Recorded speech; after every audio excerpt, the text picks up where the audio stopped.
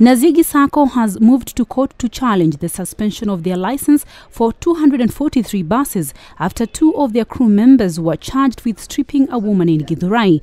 They say it is unfair to suspend the income-generating capacity of all these people over the mistake of a single driver and a tout who are already being held accountable for their actions. Through lawyer Harrison Kinyanjui, the Sacco has told the court that 1,000 drivers and conductors have been rendered jobless by the decision of the National Transport and Safety Authority. We are holding discussions with them. They came to the office. I really wanted to get the inside story. Na nimeelewa hiyo mambo iko kotini.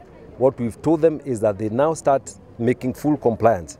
And as they make full compliance, we continue now releasing their vehicles. But we are making sure that every single compliant regulation is going to be followed.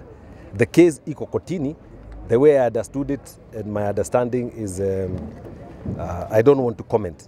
He, however, says the NTCA acted with its mandate when it suspended Nazigi's license on Friday. The ban was not 2 weeks. They were given, it was 2 weeks to make compliance, to meet compliance.